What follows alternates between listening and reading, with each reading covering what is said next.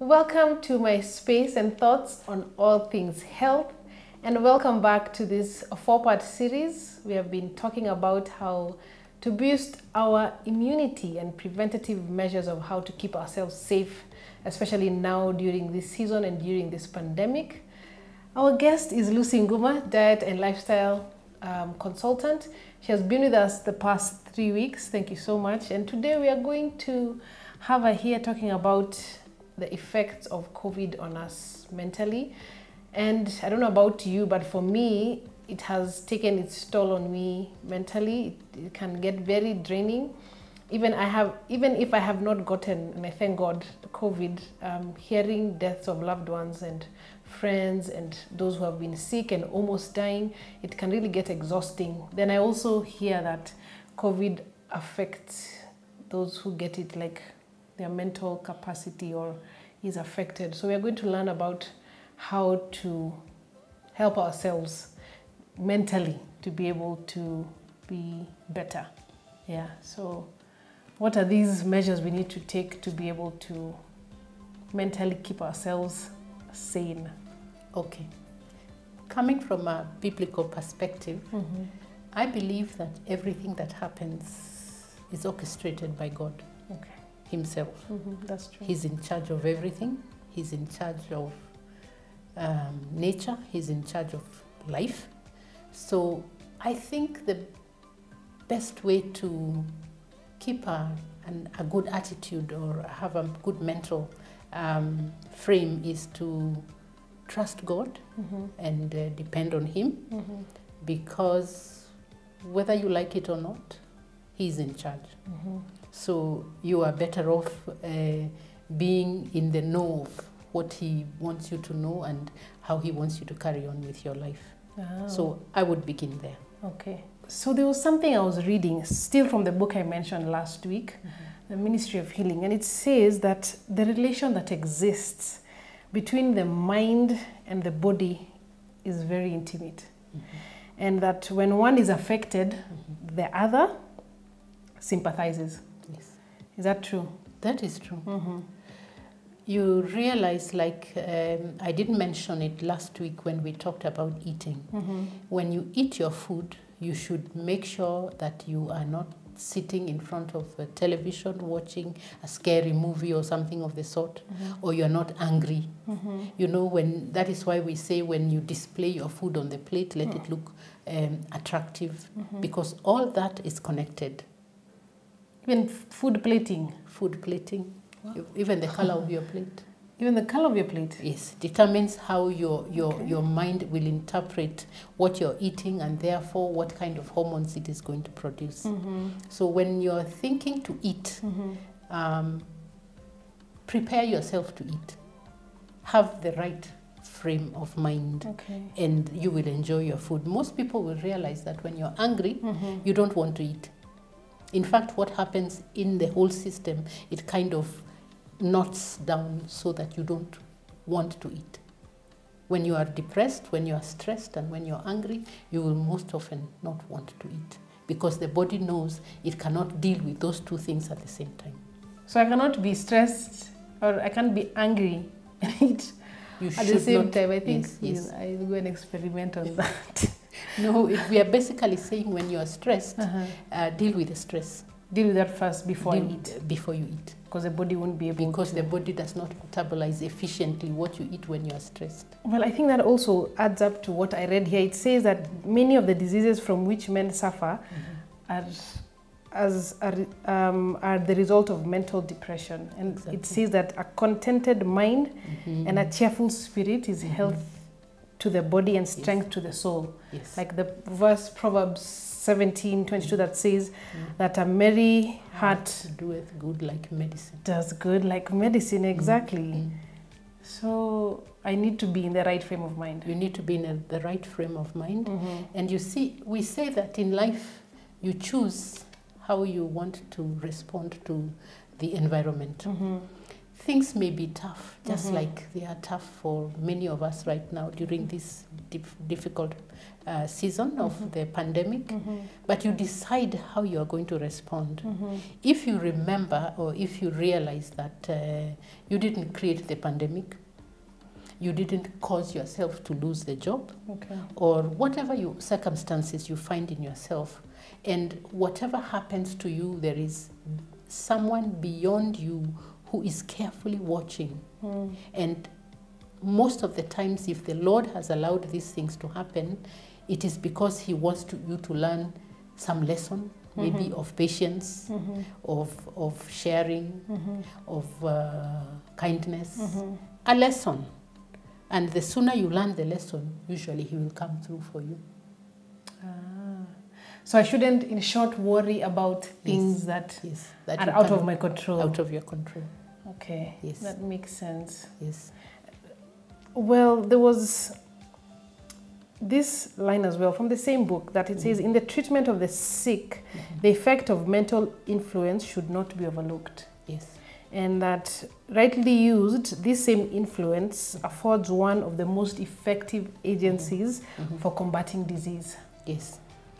So in many words, I should be careful what or how I let my mental treatment be, or how I let it be affected.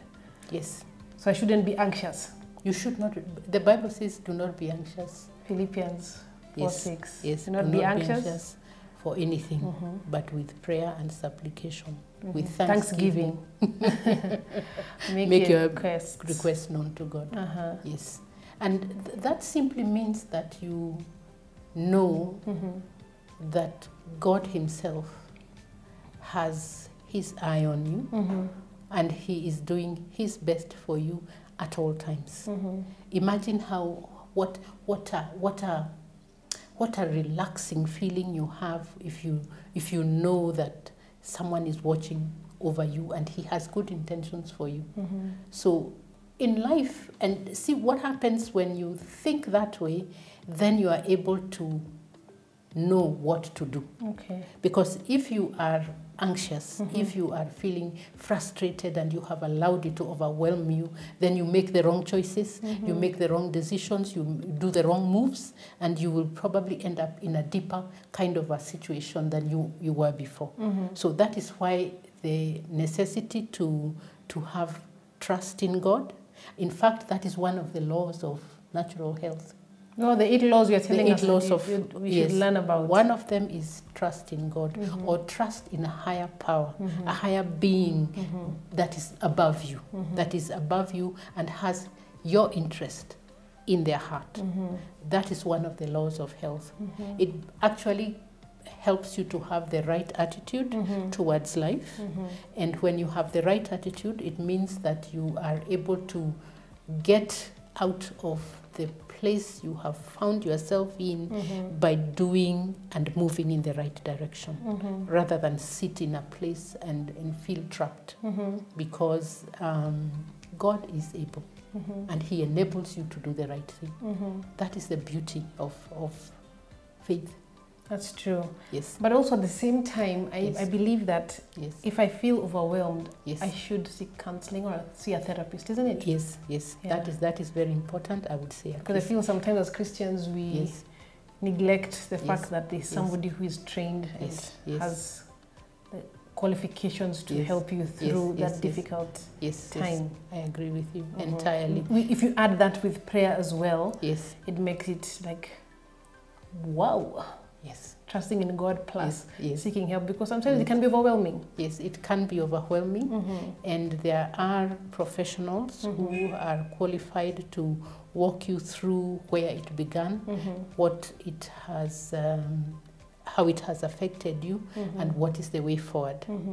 Because the moment your attitude towards whatever it is you're going through becomes one of a victim, then you do become a victim.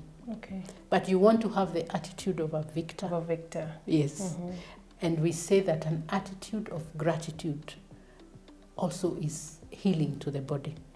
That's what you mentioned before, Yeah. about the merry heart. So an attitude of gratitude is very key. The Bible says that which one of you by worrying can cause one of their hairs to grow? None of us. Yeah. Yes. So our mental health is primarily determined by the way we choose to approach things, because we have a choice.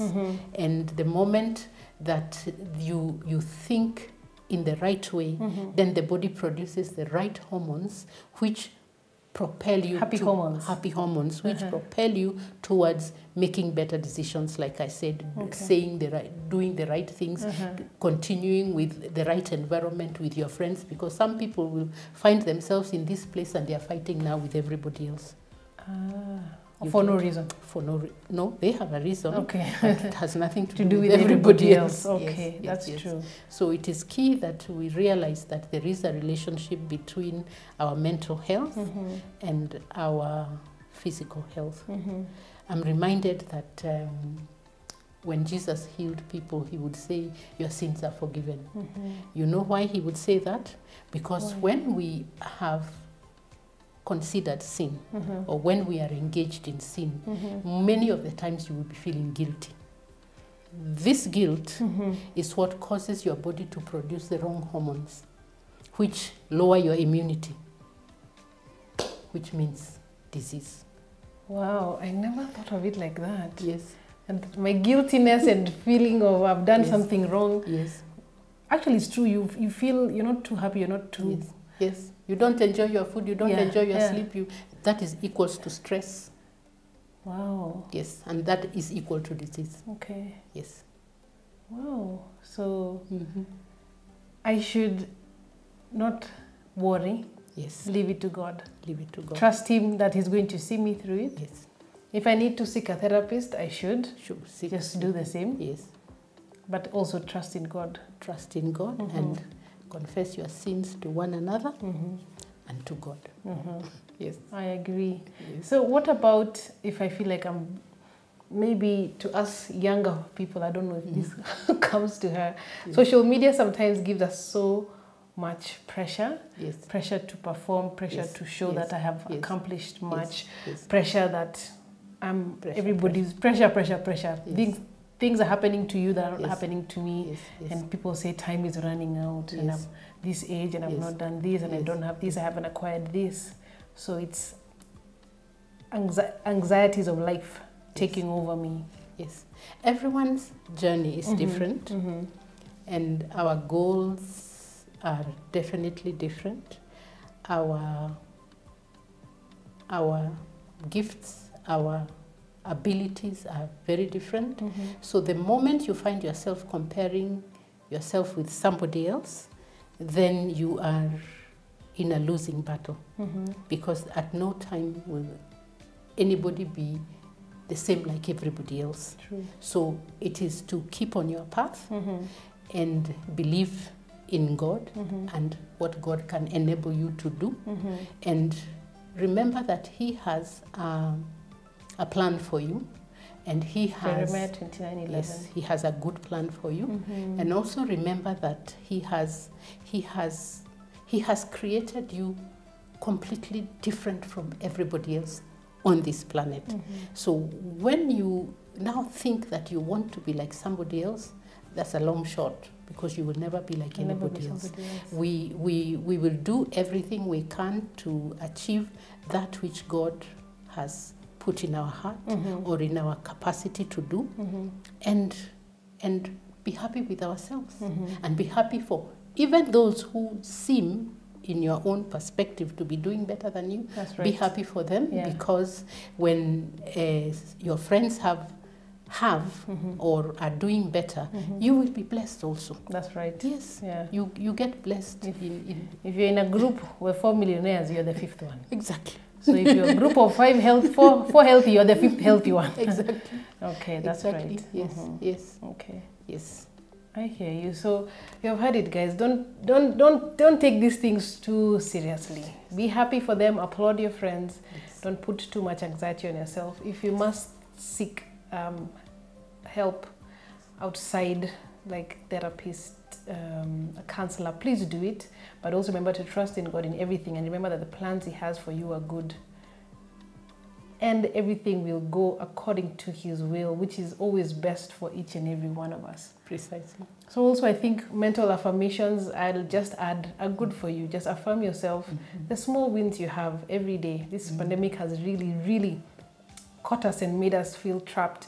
But if you are able to work out today and you're not worked out for a whole year, clap for yourself. Like, tell yourself you've done a good job. Just affirm yourself, I'm capable, I can do this, I am strong enough. If you feel weighed down by things, just affirm yourself every day, and it will make your life so much easier. So I think that is it on Don't forget the Holy Spirit. Yes. We have to. He's our helper. He's our helper. We have to listen and trust that the Holy Spirit is going to guide us in everything and help us when we need assistance. Yeah. So thank you so much, guys. I appreciate you being with us through this series of how to preventative measures of how to take care of ourselves during this pandemic, and how to boost our immunity, and even, I know, health-wise, mentally, something that we also need to do. And I pray and hope that you're taking these measures and that you have learned a lot. Thank you so much for spending your time with us these past 4 weeks. We really appreciate you. It's been my pleasure. And if you wanted to come back, write in the comments, maybe there's something you want to learn more that has to do with diet and lifestyle. Will you be wanting to come back and sit with us here? Sure. It's my pleasure. Thank you so much. So I'll give more info on how to reach out to her if you want to email her, if you want to do the classes that she has offering on Zoom. You can be able to find them out in the description box below. So thank you so much. I really appreciate you spending your time here with me, and I pray that God blesses you in every area of your life. If you like this content, remember, big thumbs up and subscribe to the channel. See you guys. Bye-bye. Thank you, and be blessed.